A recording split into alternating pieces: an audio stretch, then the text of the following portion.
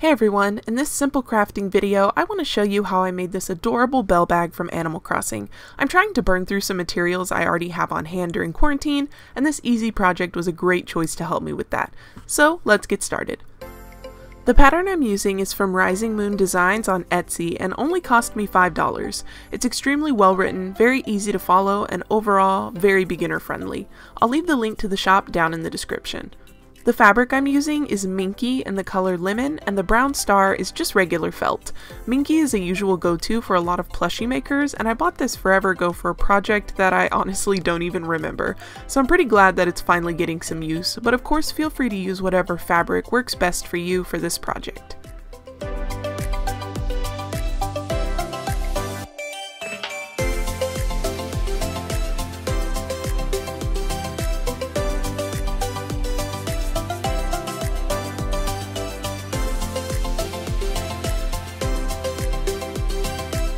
Once all my pieces were cut, the first step was to attach the star to the front of the bag.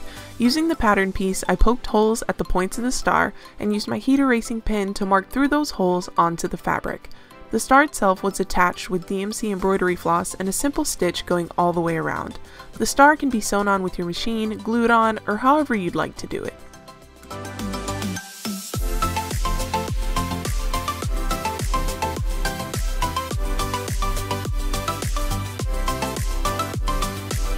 After the star was in place, the next step was to sew both of our body pieces together along the sides. From there, I folded down the top of the bag to the marked sew lines on the pattern and tucked under the raw edge. Sewing it in place, I then sewed a second stitch above the first one to create a channel that our ribbon would later go through.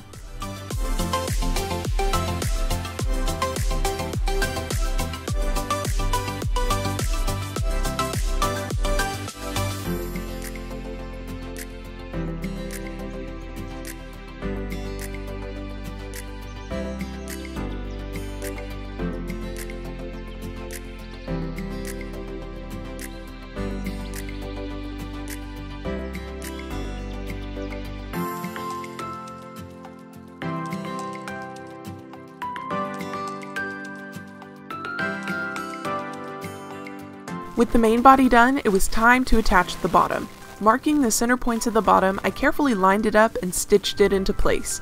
It can be a bit tricky when working with curved shapes like this, so just take your time and make sure to secure the pieces together before sewing so nothing slides around while working it through the machine.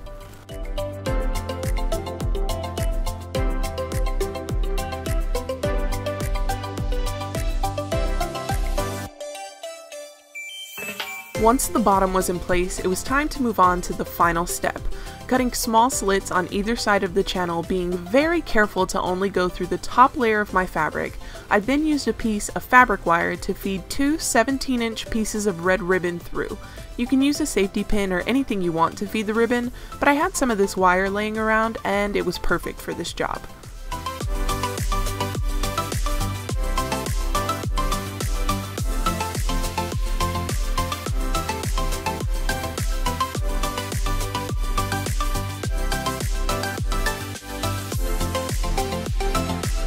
Once I had the ribbon pulled through, I tied both ends into these cute little knots to prevent it from slipping back into the bag.